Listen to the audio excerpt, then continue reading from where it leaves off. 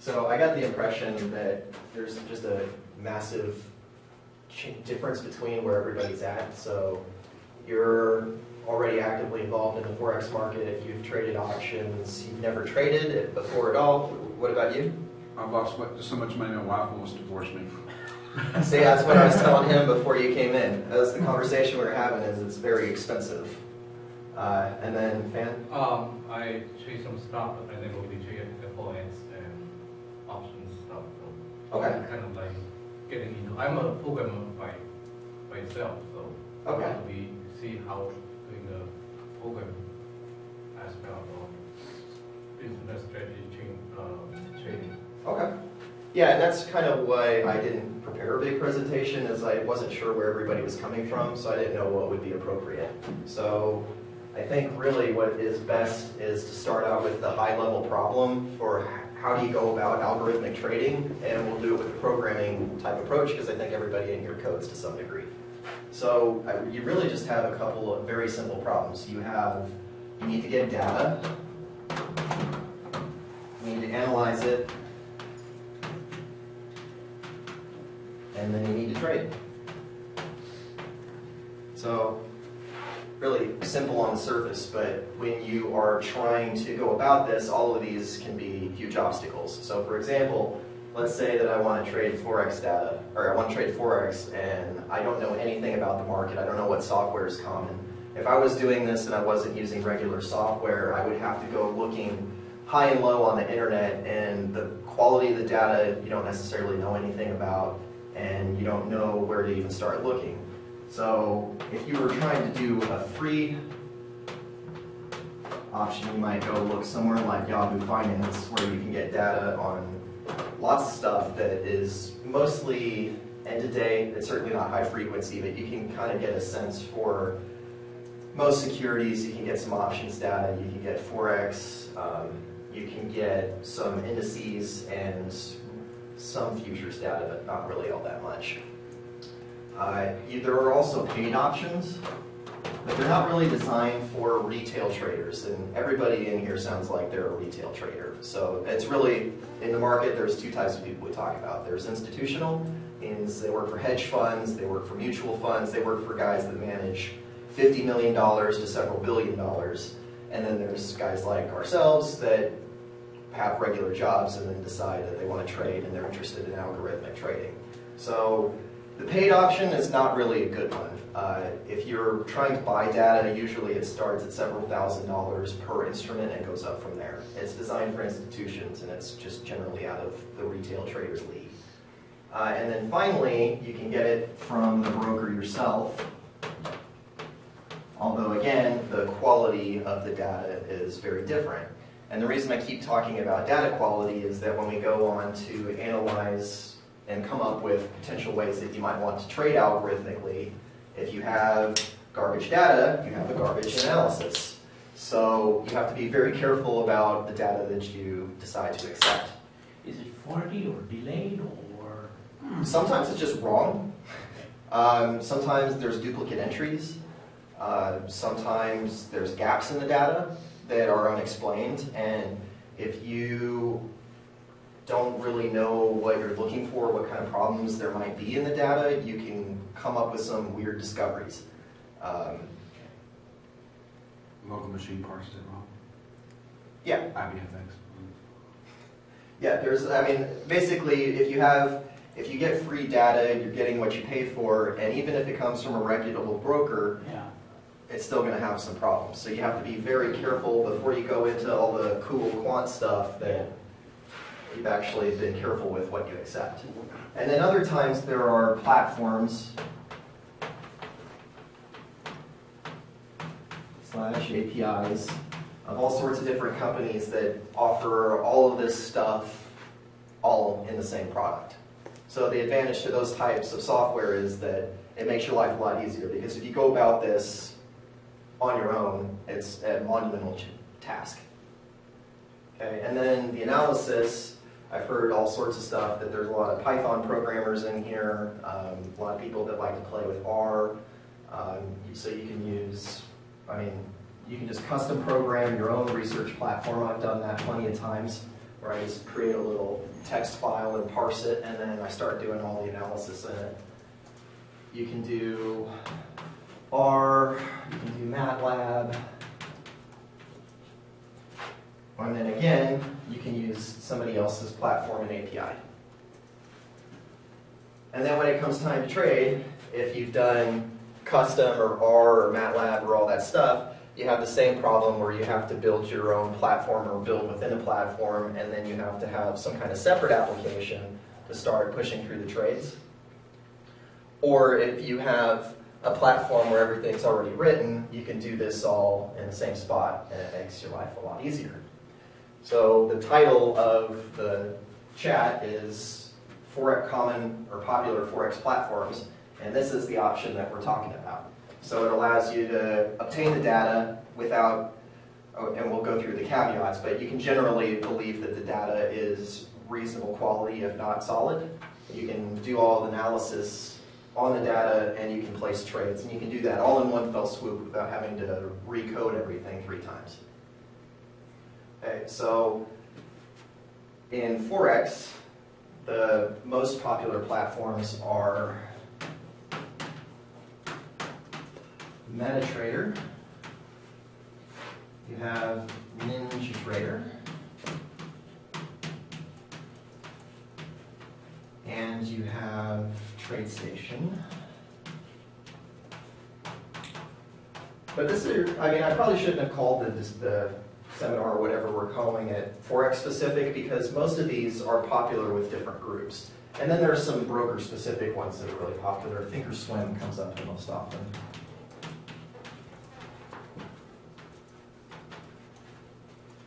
Okay, so these are just different software options, and there's nothing special about them. It's just what everybody happens to like and is really common throughout the market.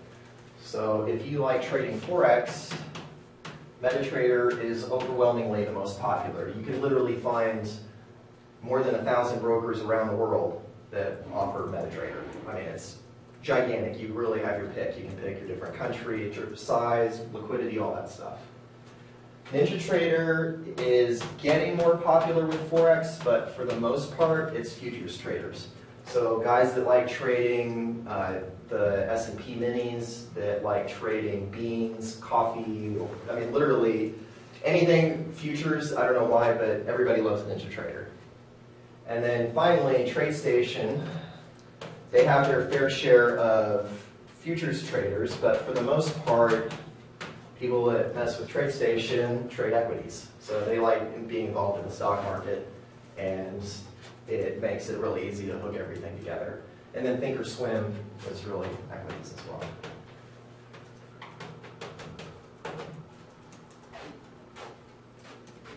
So I just want to check in with everybody. Does everybody kind of understand the platforms and why it's advantageous to go with the platform? Multi-charts.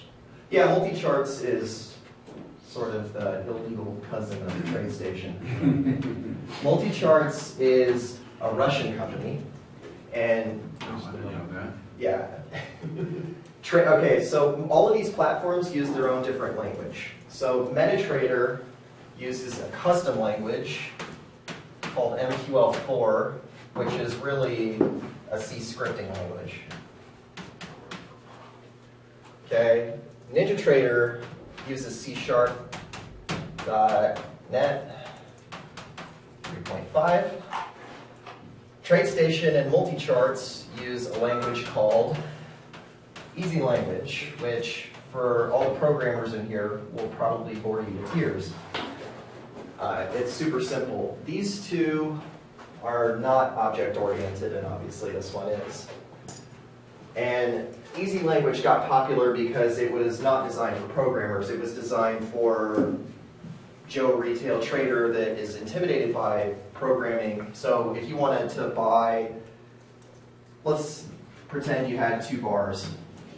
This bar closed up above this bar, so you might say if the close of 1 bar ago is greater than the close of 2 bars ago, then buy at market.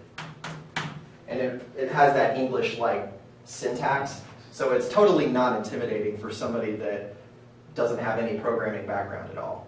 And this is all a long way of tying this back into multi-charts. Okay, so TradeStation got popular because this language was so simple, and it has a lot of cool features that solve these three problems, the data analysis and hooking up to live trading.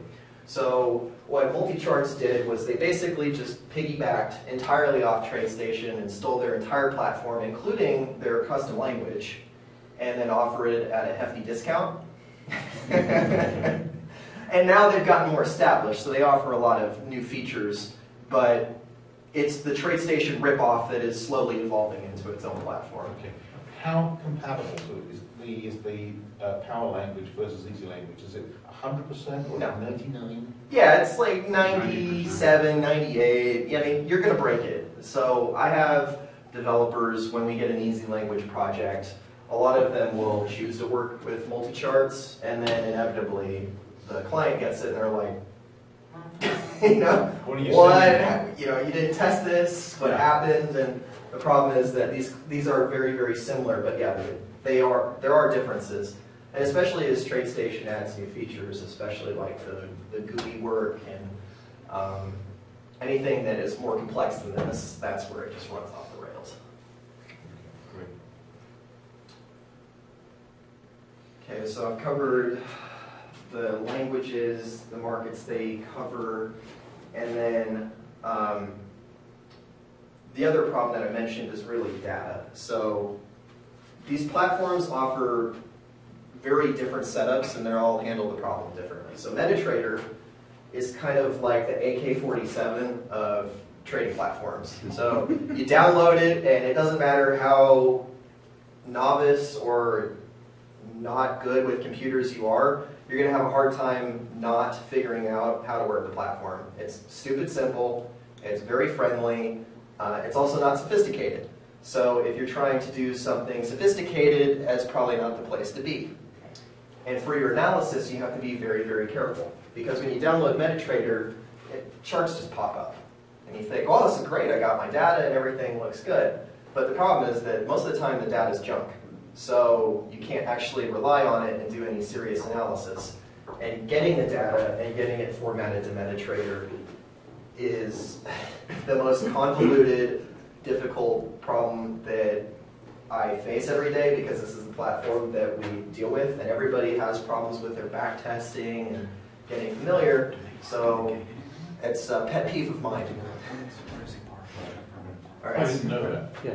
Oh, It's very useful to know. Yeah, it's very bad data. What's the Do resolution of not it? use it for real money, that's what I can tell you. Yeah, it's good enough if you want to trade every couple of minutes and you're not super execution sensitive and you are just trying to get something up cheaply. Like, so if you trade every 4 hours and you trade 3 currencies, perfectly fine. MetaTrader's fantastic for that. But if you're trying to scalp or day trade or trade 20 different currencies at the same time, that's a disaster, because this isn't multi-threaded. So every time you push an order into the market, it can only handle it one at a time. So if you have 5 orders going together, this one has to finish, and you have all the latency in the middle where they connect and then bounce and then trade confirm. Okay, now we can do this guy and repeat the process. So if you're pushing too many orders through, this will choke. Is that problem still a case with MetaTrader 5, or was that just with 4? You know, honestly, I don't know. We haven't messed with MetaTrader 5 enough in the live market to have that come up yet. What's the resolution of the data that you can download? It's very restricted. So MetaTrader doesn't offer very much in the way of flexible timeframes, and it's actually a big problem in the market. So with MetaTrader, you get 1 minute, 5 minute, 15 minute, 30 minute, and then you get 1 hour, 4 hour, daily, weekly, monthly. And how much can you download at once? It depends on the broker and their settings. So if you are loading 1 minute data, some of them will let you load a month and that's it. Some of them have no throttle on it, and as long as you tell it to stop auto scrolling, which is, so when you load a chart, it If you scroll this way and then a new tick comes in, it pushes you back to the present. Very sophisticated. Yeah. But, I mean, can you store the data? I mean, why not just write a routine that just collects everything that you need? You could do that. Okay. That would be fine, but for people that want to do like 5 years of testing, that's a long waiting period. Even with Sure. continuous contracts, it's limited by what the chart will hold. It's a big mess. It's a horrible mess. Yeah, you have to, the brokers don't want you to have all this stuff. It's not like a conspiracy. It's the more people pinging their servers and downloading 50 megabytes worth of data times 10,000 users, Right. not fun. NinjaTrader is a lot different. They don't give you data. But they make it easy to get data, but you have to go buy it. So MetaTrader, you get data for free. It loads very simple, but it's junk. NinjaTrader, you have to find somebody to give you the data. So there are some free options. There's one that's free called Kinetic, and they give you end-of-day data. And then with the brokerage, they have their own policies. So MetaTrader is its own standalone platform. You just download MetaTrader, you're hooked up to the broker. NinjaTrader is designed to be something totally different, where you have all of these. So I'm totally run out of space.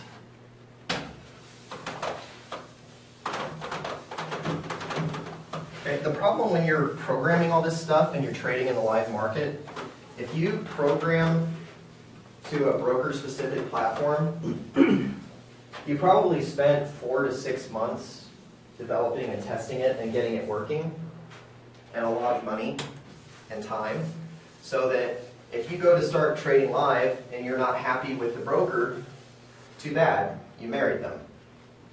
So what NinjaTrader did is, let's say that this is brokers A, B, and C. NinjaTrader is here. They shove the broker API on top of it so that you can write your strategy here in NinjaTrader, and then they've done all the integration with every broker partner they have.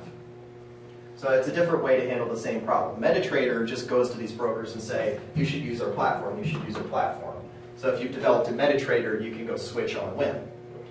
If you have NinjaTrader, you can go switch on a whim, but it's not its own. You don't just have NinjaTrader, you have to download the broker platform, then you download NinjaTrader, then you get everything hooked up and make sure it's nice, which is effective and it does work, but it's certainly not user-friendly. There's a steep learning curve with getting this all set up to the point where you can actually download historical data and start trading with your broker.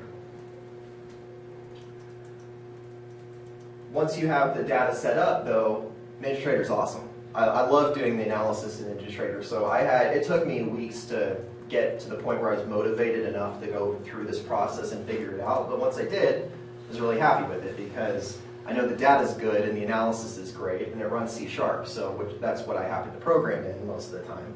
So for me, it's just a great fit. TradeStation, multi-charts, these offer the same quality of analytics as NinjaTrader, but again, the problem with TradeStation is just like I said, where if you program for a specific platform, you've married your broker. If you program for TradeStation, you can trade with TradeStation, but you can't go trade with anybody else. So it is easier to develop in, and it is easier to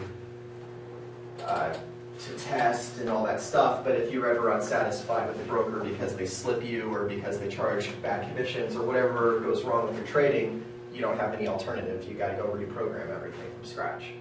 Could you elaborate more on the reasons why I might be upset with the broker? Sure. Yeah. Yeah, there's all sorts of reasons you'll be upset with a broker. I used to work as a broker, so I can give you a long and distinguished list of all the angry calls I had for 2 years. Okay, number 1, bad service. You call in and talk to somebody that treats you like you're talking to somebody at Chase or Wells Fargo.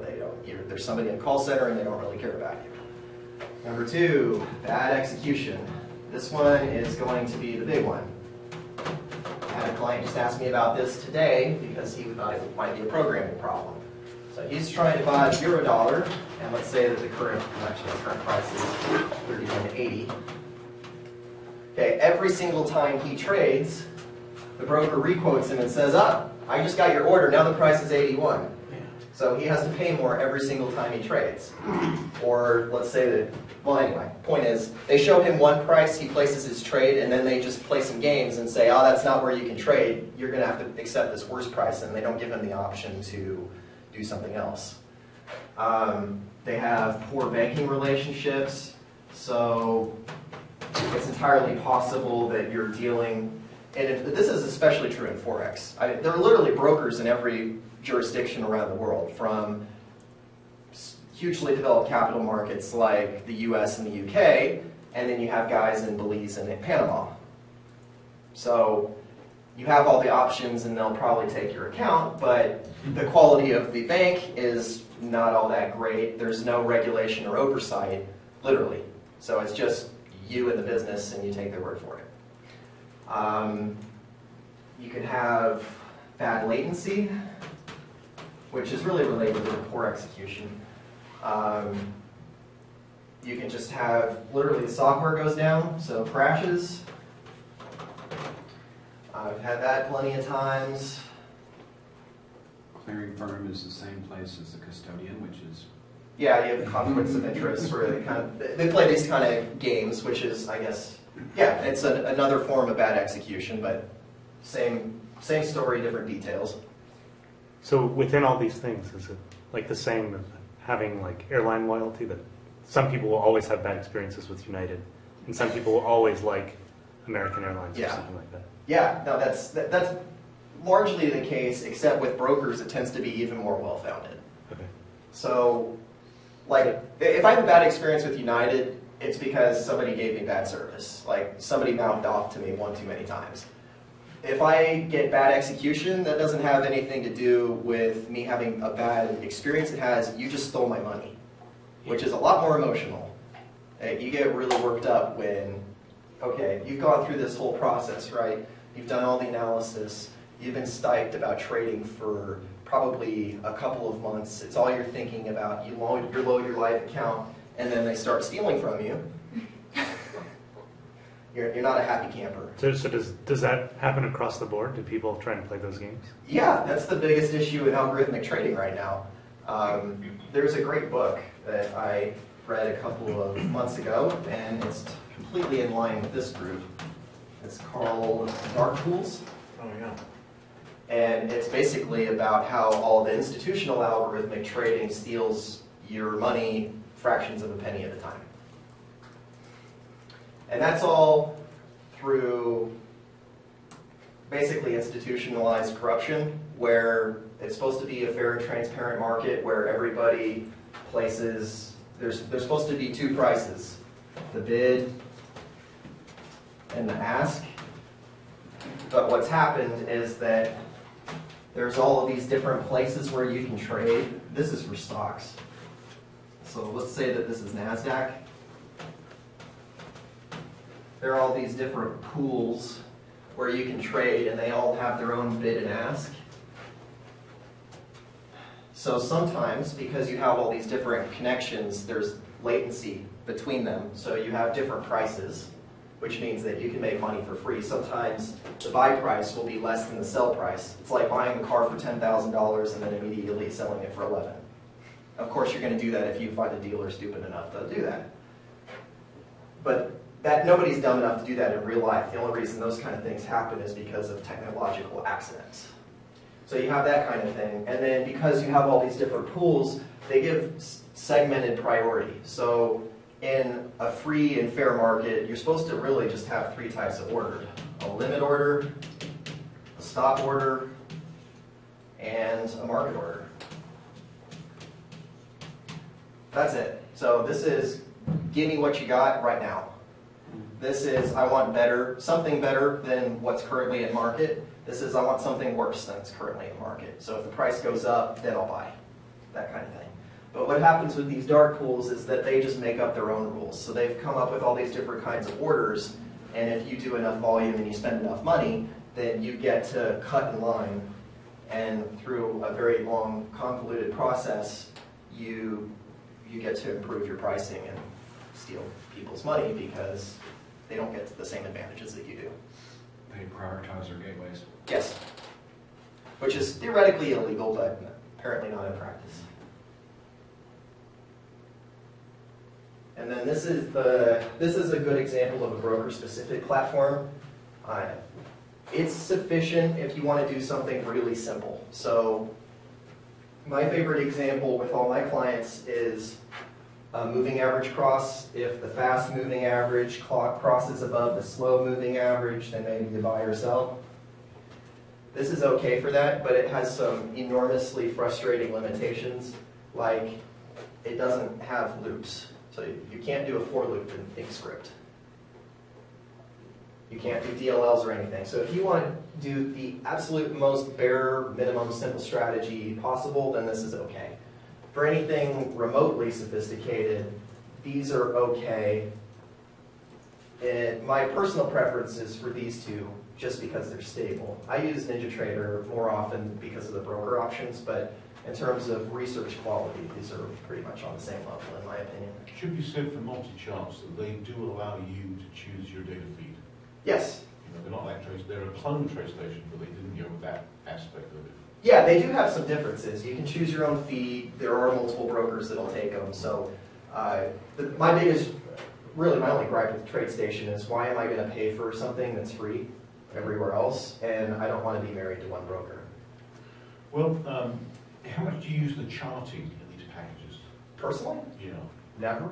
okay. I mean, for example, I had a consulting job where I had to do some charting. Okay. And so I got my regular package out, which is Thinkorswim. I use their trading because it's strong option analytics. Right. And I found the charting is just totally deficient. So I've been looking at other packages. So I'd be going to be very interested in hearing what you said about other packages' charting capabilities. This one's far and away the best, at least compared to this one. This one is, okay, there's some candlesticks on the chart and I can draw some lines, Right. but that's about it. NinjaTrader you can do all sorts of GUI stuff with.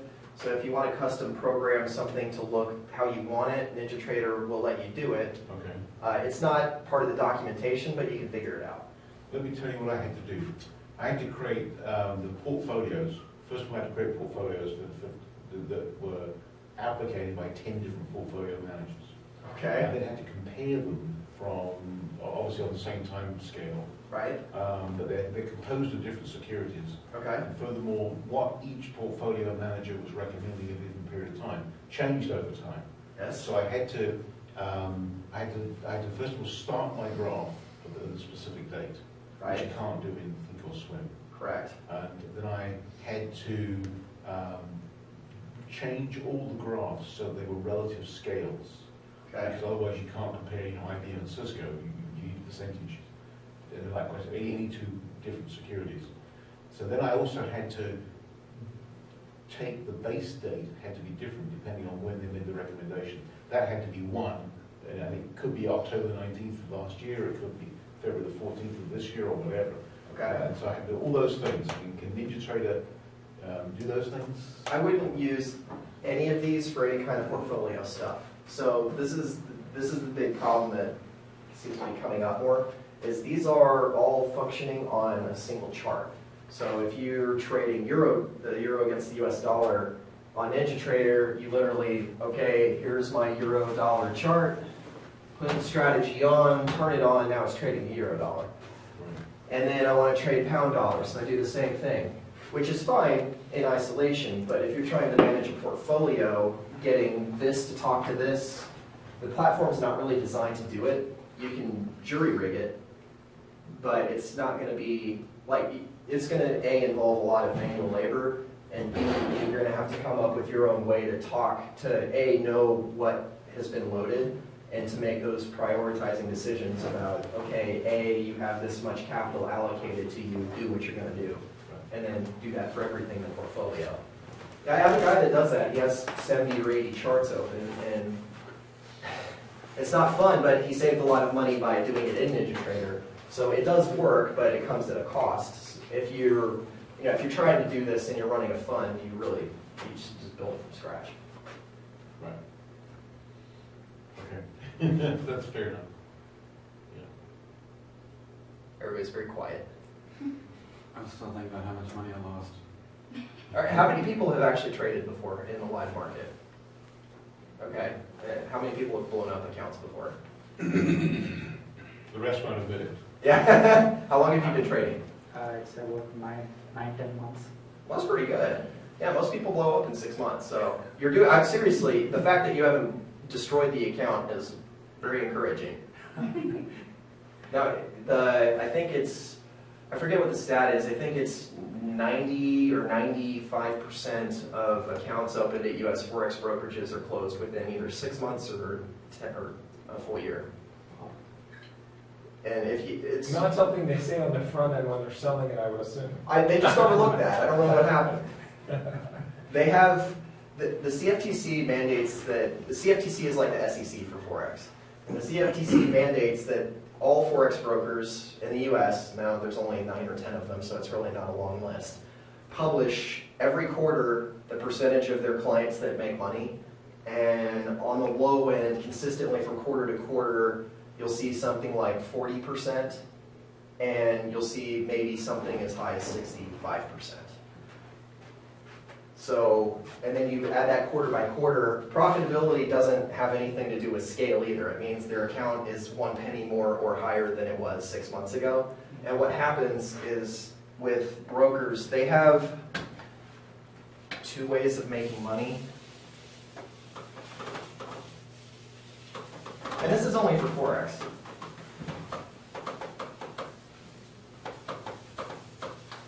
When you say forex, does that mean just currency or? Yes, that's exclusively currencies, although that's kind of taken on silver and gold as well.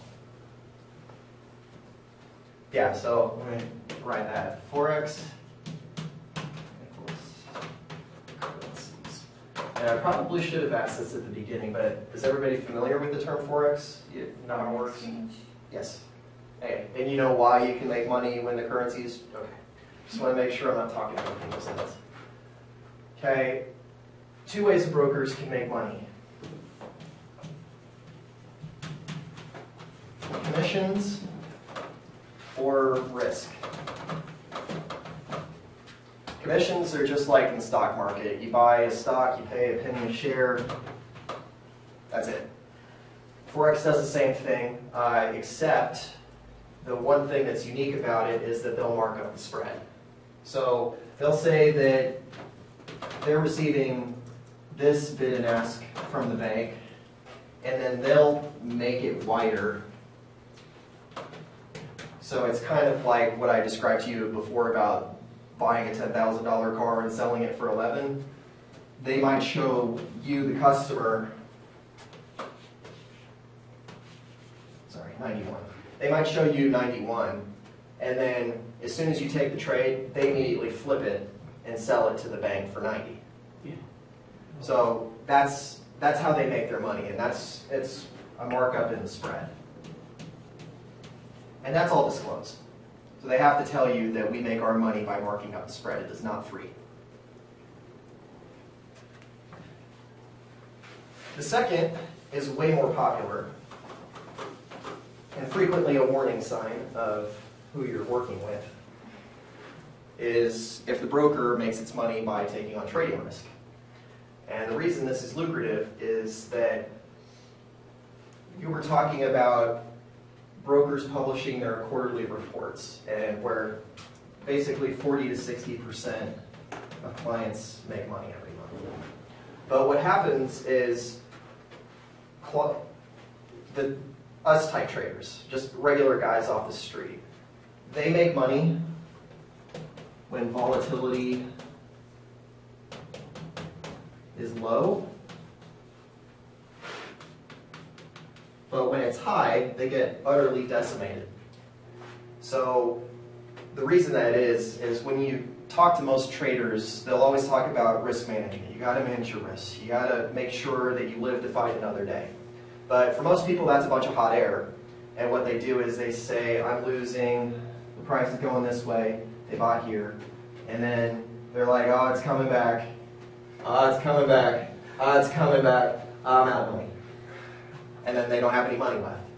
So their account, if you're on the opposite side of that, is now the property of the broker.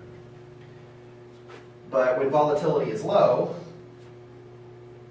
people's natural tendency to do that works in their favor temporarily, because the price, quote unquote, always comes back. So when volatility is low, and when I was a broker, it was 2005, and in Forex, that was absolute record low volatility ever. And so the firm I worked for was not making anywhere near as much money as it hoped. But then, in 2008, volatility was the opposite. And then voila, it's raining money. Because when volatility goes up, the brokers want those accounts. And the reason is, not only do most, this doesn't make the statistics stand out as much as it should. So my favorite example is when I was a broker,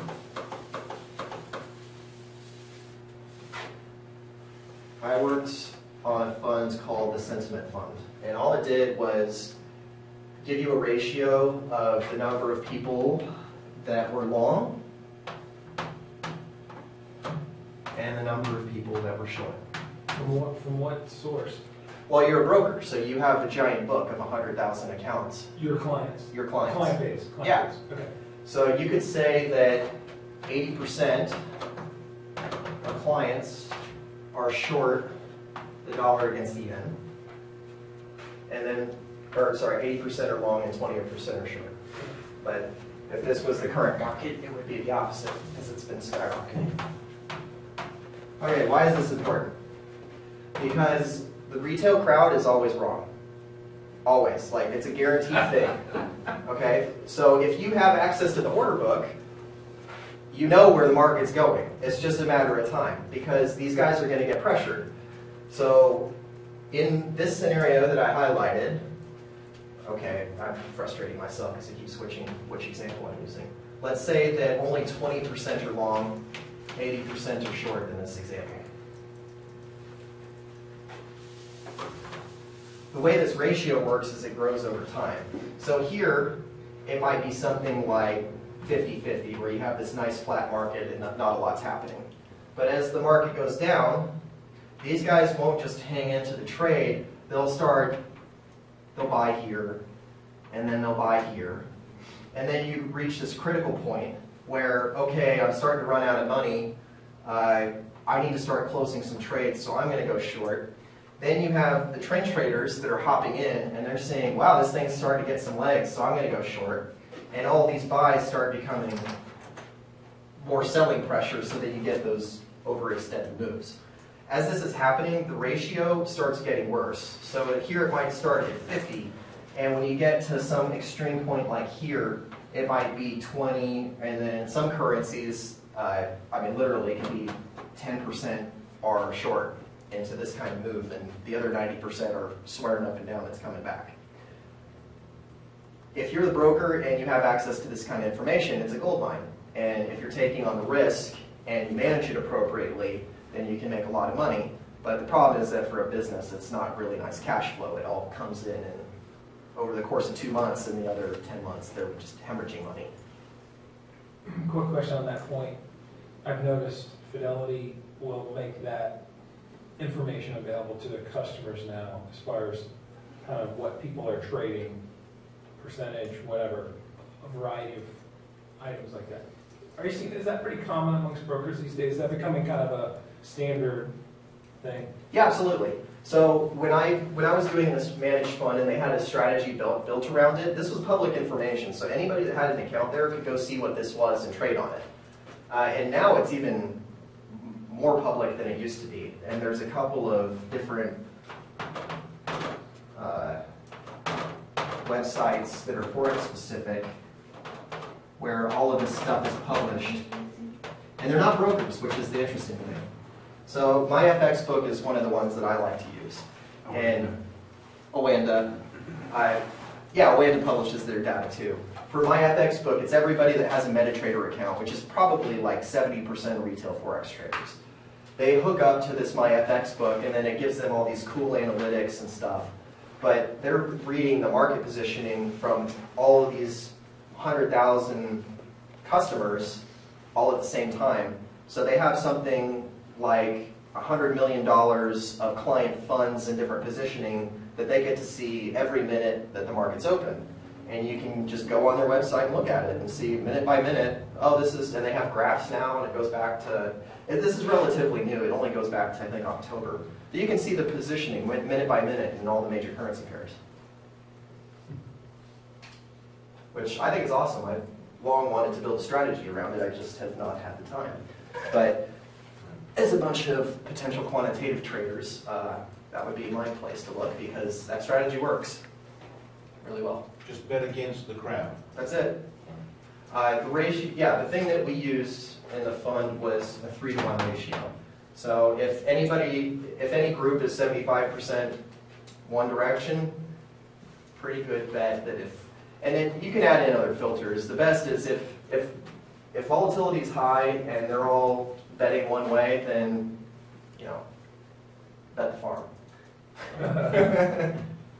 How's it look stock market wise right now? Is it out of whack right now like that? Personally, I wouldn't participate because I don't know where the money's coming from. So I was telling before the meeting started that most retail money has been flowing out of the stock market for, I don't know, probably the last 2-3 years, pretty much since 2008, where everybody took those massive losses in their pensions and their mutual funds, and everybody's just sick of it and been pulling out money. And except for a couple of months, for the most part, it's just been tens of billions of dollars that are withdrawn from the stock market since the last crash. And then you have all the negative news, like the flash crash. And I don't think people know the details, but I do think that there's a growing sense of I shouldn't trust this and participate because I think this is not in my favor. Appreciate it.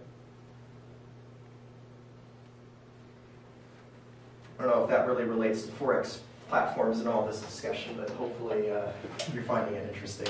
What percentage of the market movement and the psychology of the market is driven by institutional money as opposed to, you know, grandma gets upset, sells her futures go up, all forms of the curve?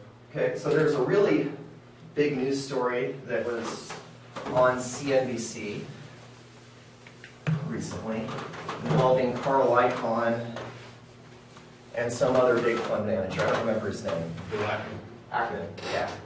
So it's Icahn and Ackman. And they have this ongoing feud about the company Herbalife. Yeah. Okay, Icahn swears up and down this is a phenomenal company that has great prospects, and he thinks it's got a $50 or $60 target and it's trading around 40. And this guy thinks it's a zero. Well, CNBC had some unusually unentertaining television where these guys are basically just yelling at each other for 15 minutes. Him saying this is going up and this is going to zero. Well, the interesting thing about this is that the day that happened,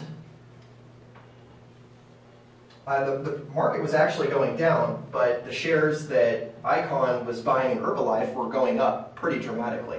So what's been happening is that he went from a very nominal stake, like 2%, to way over 10%, where now he's had to disclose it as a major holding in his fund, to the point where it seems like it's just a big one of these to Ackman, because it's literally the day that they got in this feud, he's messing with the stock price and buying, 10% of the shares that are available every day.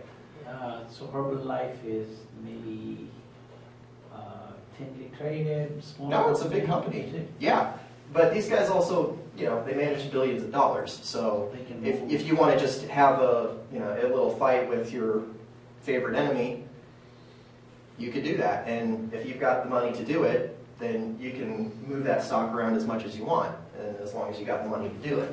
So Does that happen in the forex market, futures market? It doesn't seem that you'd be able to do this sort of thing to that extent. No. In Forex, you would have to be an institution to possibly move the market, barring some little exception. Like, I've heard of colleagues that have, some wealthy guy in the Middle East with 100 million to blow that, oops, I bought a yard is $1 billion.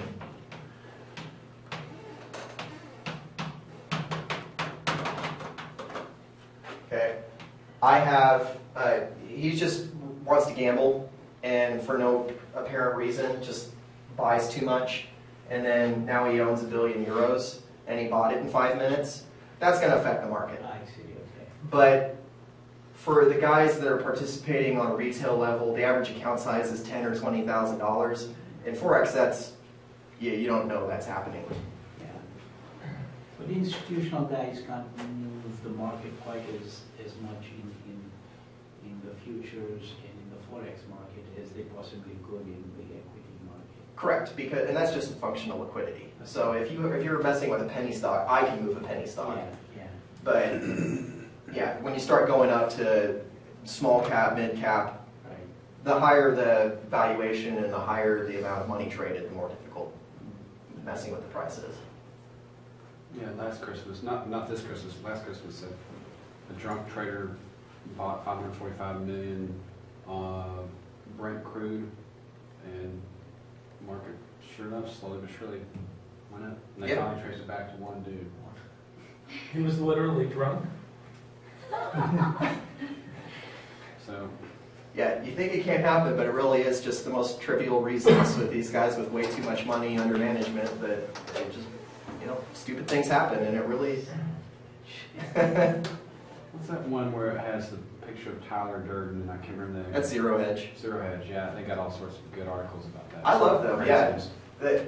This group topic of algorithmic trading is probably not popular on that kind of site. But yeah, I love Zero Hedge. I read it every day. And that's actually where I got the Icon Ackman feud, was they did a hilarious little piece. And they used much more colorful language than I did. But if you want to know what's happening macro, Zero Hedge is a great place. He was saying that they have a full quarter of a second now inside the exchange before it has to leave the exchange. Really? A full quarter of a second. Okay. Interesting. At CME at least. Okay. How the events in a country affect the growth and the graphs? Well, it depends, but for the most part, the driver of currencies are interest rates. That's the theory.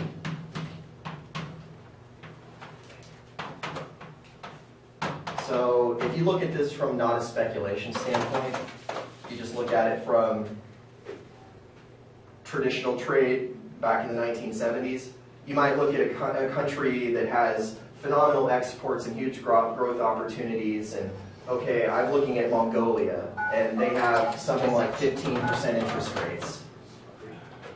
And then here in the US, we're making 0. So what sounds more appealing? So what most people do is they sell into the currency that has the higher interest rate. And then as these interest rates rise over time, people tend to follow and chase that rate. So that's generally what causes currencies to move. But we're in the middle of a currency war where everybody wants their interest rate to be 0. So it's totally skewed, because the way the market should, quote unquote, be is really everybody racing to keep their rates at 0, and whoever gets their rate to 0 and most persuasively convinces everybody that it will be at 0 for the longest period of time will have the weakest currency. So if you think about a country like Japan, which has been the hot topic in the currency market recently, they're an exporter. They're an island. They're totally dependent on their exports. So when you look at a currency pair like the dollar-yen, which literally died dating back to the 1970s, looks like that. So if you're interested in ultra long-term trading, that's the yen after World War II traded at something like 500, and now it's been at 90, and it's been as low as 70. the problem with Japan is that when the price is going down, what that means is that the dollar is weakening and the yen is going up. And if you're an exporter, that's a big problem. Because, okay, about 5 years ago, the yen traded at 120. Okay, so now it's increased in value by a third in 5 years. So Toyota is selling cars for, I don't know what an appropriate price is in yen, maybe 100,000 yen. Actually, that's probably way too low. 500,000 yen. Well, it's still 500,000 yen, but when you put that back in dollar terms, it's probably gone from 12,000 to 16,000. So for Toyota, they are getting crushed when the yen keeps gaining value. And when you say there's a currency war, what that means is that all these people are trying to improve their exports by destroying their currencies. So the best way to do that is to make it completely unattractive. So, okay, you want to put your money in yen, fine, but I'm not going to pay you any interest. Well, over time, if nobody else was playing this game, you would win. Yen would start going like that. And there have been a lot of hiccups along the way where the yen will go up 100 or 1,500 pips or so. And a lot of that is from the bank intervening in the market and actively buying the currency. But for the most part, if you want to destroy a currency, you can. The current environment is that it's not just Japan, now it's the US, now it's Switzerland, the euro to a large extent. South Korea is getting involved. You have all these, and then you have Great Britain, which is also doing its own quantitative easing. So pretty much every major currency in the world is trying to devalue itself competitively, where everybody wants to be zero, but everybody can't be zero. So instead of speculating on who is going to have the best interest rate in the next 6 months, what you're really speculating on is who is going to do the worst job at destroying their currency because they'll be the best, which is insane. How's the U.S. doing? Are we top? We should be. I don't know why people think the dollar is a great place. I think it's a disaster. But I think it's the best disaster. So far it's been the best disaster, depending on your perspective. Japan has been most convincingly destroying its currency, which is why in the last 6 months it's been heading up. I think the euro is a disaster in the long run in terms of functioning as a currency, but the reason it's been so strong is that all of the dysfunction in the euro, the same reason that they can't kick Greece out, that they can't kick Spain out, that they can't make anybody follow their own rules, also prevents them from being good at manipulating their interest rates. So they're still in the 1.25 range, whereas the news over the last year, up until the last Fed meeting this week, has been, we're going to print money into infinity, we're going to keep interest rates at zero for the next decade, practically. So here everybody is like, yep, they're staying at zero, nothing's going to change, and here there's no reason to think anything's going to change, so you see a little bit more movement into the euro, even though I think, it could collapse any time, but over the short run, looking at the interest rate, this is a better deal than that for now. Some of the third world currencies, then you introduce a component of social risk, right? Yeah, and then you have other things. So, obvious examples. September 11th, right? The dollar's going crazy. Social war, those kind of things, that changes it on the flip of the switch, and everybody's going to start buying or selling depending on what the perceived risk is. I don't remember what happened when Fukushima was going on in Japan, but I would wager it was not good for the yen. A lot of these other things aren't, like you see the prices move in response to news, but they don't move in any kind of fundamental way. Yeah. It's not like 9/11 happens and then It's like, oh, okay, maybe I need to start rethinking this, and then over the next 2 or 3 months is when it really goes kaput. What you see more is that when you have those big moves, those tend to be inflection points, but if it's really going to change people's permanent or outlook for the next 6 or 12 months, it takes a while for the herd to change direction. So third world countries where you have no long-term or even medium-term guarantee that the currency is even remotely stable. Right. How do you trade those types of currencies? Well, for the most part, you don't. Stay Because, out of those completely. Yeah. right, because, I mean, it depends. If you're doing algorithmic trading, you need liquidity. Because algorithmic trading, you're pretty active. Right. So you need a thin spread. If you trade something a little more exotic, like South African rand Yeah. or Turkish lira, So the spread goes up. goes way up. And this might be 8 or 9 times as much as it costs to trade the euro against the dollar. Got it. So you can do this, and then when you go create, you start talking about trading, I don't know what's an example, Chilean pesos.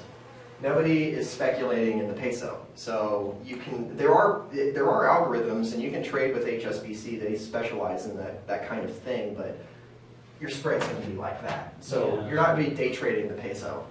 No. Well, not the Chilean peso, maybe the Mexican peso. I see. Okay. That makes sense. I've been dying to ask you, what do you think is the best strategy for somebody with less than 50K in their account? Are you trading? Trading futures. And is it like a proportional system of some sort, or is it, because I've tried proportional systems and they've worked for a while, but then unfortunately I was one of the fools who put NinjaTrader's 64-bit on his machine, and it had the SQL Server bug in it, where when it hit the low of the day, it stayed at the low of the day. Oh, Yeah. that's not good. I didn't know about that bug. Yes. About 18 months later, I found out. Oh. My neural network kept saying, this is great, one direction, it was great, and I made money, 0 losses for 36 hours. And then slowly but surely over the next 5 months, a little bit, every day. Wow. But yeah, I just was wondering, what is a good worthwhile strategy that you think for somebody like me would be good for? I mean, you see people's strategies all day long. Yeah, most people's strategies are random. So if you're doing analysis, kind of like a pure quant, the biggest problem is that the market is highly random. It's not entirely random, but it's really, really random. So my favorite example is I work with this professor who does financial markets, but he also works in cryptography. And he did a little experiment where he decided to use market data to see if that was random enough for him to generate his cryptography.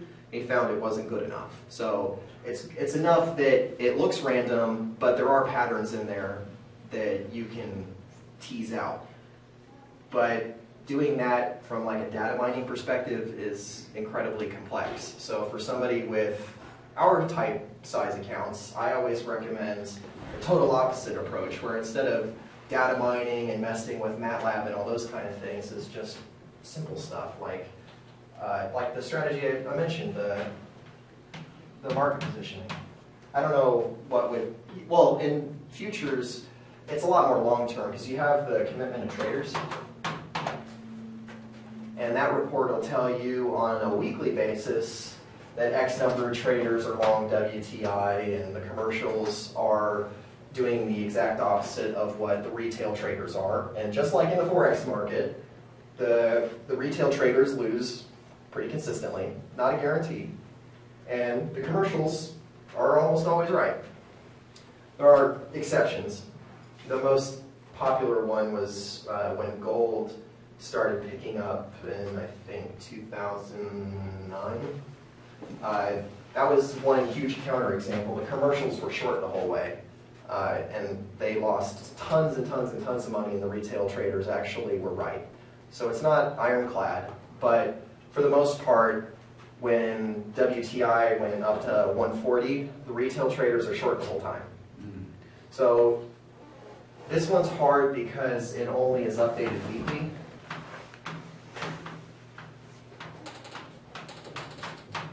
So it really depends on how actively you're trying to be involved in the market.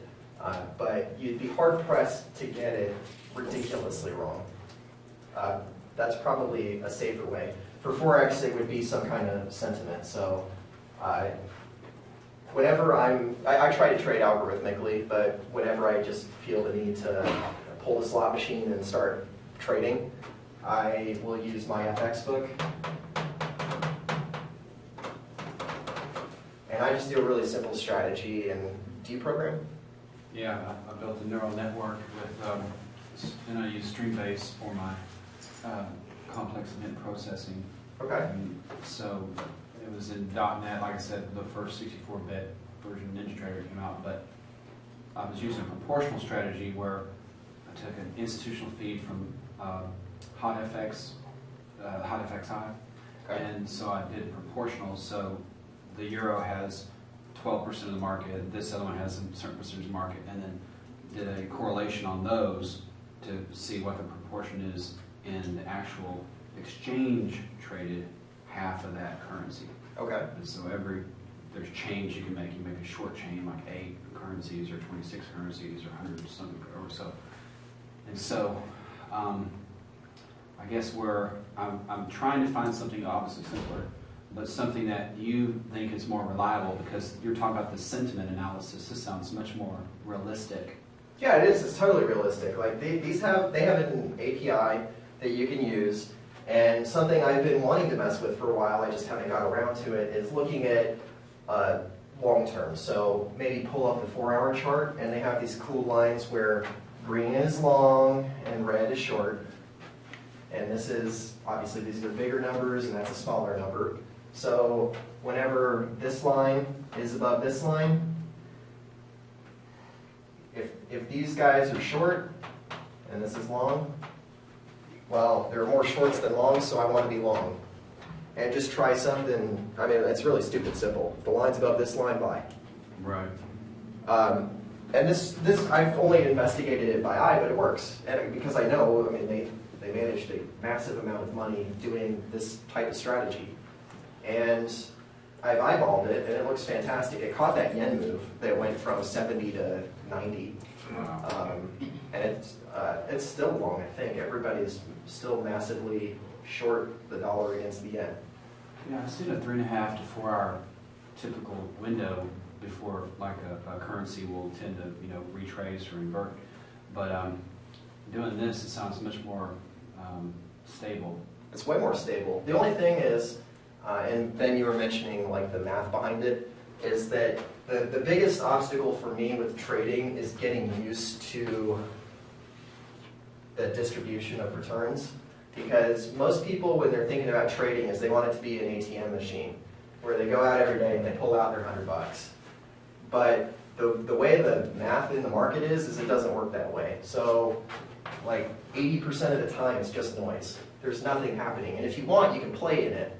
But the problem is that when these big tail events happen, you get massively destroyed.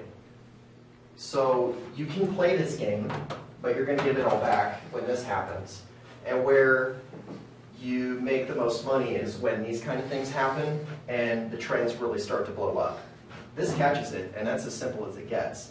I work with a client that builds a very sophisticated neural network on this type of math, and his returns are the exact same, where it's 3 months of losing 1%, 2%, something like that, and then you have one trade that makes you 25%. So you just have to, and I've messed with that a ton, where it's like, come on, place a trade every day. Like people want signals, they want to see some action. But it doesn't work. So you got to get rid of everything that you want to see and just let the market do what it's going to do, even if you don't quite like it. And my opinion is that the best strategies don't make money consistently. They just, whenever it's there, they grab it, but for the most part, it's just, yeah, ups and downs. How much would you charge me if I showed you my code? What's your I'll give consulting you my rate per card. hour, man? I need. Benjamin here has he does a program called Quantopian, and it now analyzes market data and I'm not really sure the best way to describe it, but it does like NinjaTrader does, where you can go in and do back testing and find optimal trades. Okay. Does it do any optimization? No, the idea of Quantopian is that you do everything yourself. They just provide a platform for you to do it on. So it's more of the people that are interested in doing their analysis themselves and not relying on I guess the analysis and charts that seem to become popular with MetaTrader. Yeah. and NinjaTrader. It's hand holding, but a lot less of it. I have an in-house quant in Barclays now, or y'all have some in-house quant now. They call it a standing quant. Okay. At Barclays, one of the big shops now. And I'm just trying to figure out, have you seen anybody use an adapter because it's written in Python, anything for NinjaTrader in Python maybe that we could pull in all the stuff he's doing into analyzing our price stuff? When you start getting all those platforms to talk together, it becomes a huge programming problem because the way they organize everything is just completely different across different platforms. So The reason why I ask is because MetaTrader, TradeStation makes you pay a lot of money to do analysis. If you buy a continuous contract, I think it's like $300 just for one CD for that one instrument. right. But everything Benjamin's got going, it seems like there should be a way we could short circuit the process.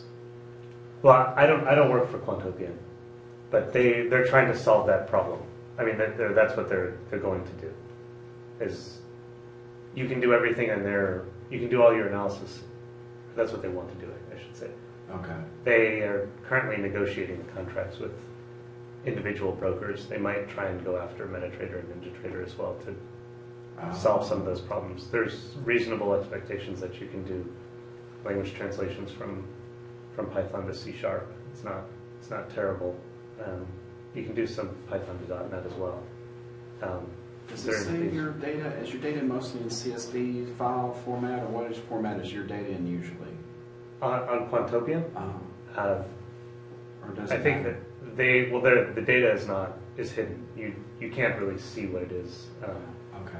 Right. That's how they worked out their contract with. So see, they have tick data, but you don't get access to it. You just can you can run your backtest solution against it, but you can't see what the actual values are. Ah, interesting. Oh, okay. So you I get looked at Zipline and I guess I got confused or something. I must have. Yeah, no. So Zipline's their backtester, and you can get the analysis is legitimate, but the values are not representative of what the actual values are. So they're relative, something like that. Because we can put a neural network in NinjaTrader, and we can parse data with NinjaTrader from any feed. That's the good thing about NinjaTrader, and it's only $49 a month. So we can get it to play with Quantopian, and then have several instances of Quantopian running to parse that. Right. Well, that's how Quantopian is probably going to make money. Is they want to make that easy for you, but they want to. That's how. Find a way to charge you for it. Yeah, that's how they're going to charge you for it. It's when you want to take your strategy and then connect it up to a broker, to NinjaTrader. But at the moment, it's not possible. It's a sort of limited Python environment. It's not totally open. Unfortunately. So, so what you do most of the time is you formalize people's trading strategies into automatic models. Yes. So somebody will say a really simple strategy that I used earlier was the moving average. Right. This one is the fast and this one is the slow. When the fast crosses above the slow, I read these two moving averages and I see that this is above this, but it was below before. So now we buy. Right, okay. So now, you've been doing that for how long? 5 years. 5 years. So has there been a large increase in people wanting to formalize their trading strategies? Yeah, absolutely. Trend? Yeah, it's kind of mixed. More of the market is people that want to buy expert advisors and algorithms that other people have done. Yeah. But there is a lot, I mean, my entire business is built around it, of people that have their own ideas that they want to automate, and Yeah. then they tell us what it is, and then we make the software for them, usually in MetaTrader or InterTrader. Okay. So it's a growing business. Yeah, definitely. So I've always been amazed at these traders you meet who will sit in front of the screen all day doing something. You ask them what, if they're willing to talk about what their strategy is, you realise it's totally automatable. Yeah. You know, they should be walking the dog. Well, that's actually the most common. We have two kind of clients. One are the guys that have been trading for a year or two, where they have experience and they want to investigate ideas. You know. And then we have the guys that know what their strategy is, that have been trading for at least a decade, and some of them literally 25, 30 years, and then just do this, I can't get up at 2 in the morning to trade the euro anymore. And, okay, here are the rules, send it off, and they're done. Which is the most powerful programming or trading specific programming language? I like NinjaTrader because I personally prefer C#, and it's written in C#, and there are limitations. I have cranked NinjaTrader to the point where it won't run anymore. Yeah. So if you're doing calculations that you need to multi-thread, then you need to move it out of NinjaTrader. But if it's somewhere between maxing out one processor, but you don't need to quite multi-thread, then NinjaTrader is the best solution. MetaTrader will choke long before you get there. And TradeStation, if you're going to do that, you're going to have to write a DLL anyway.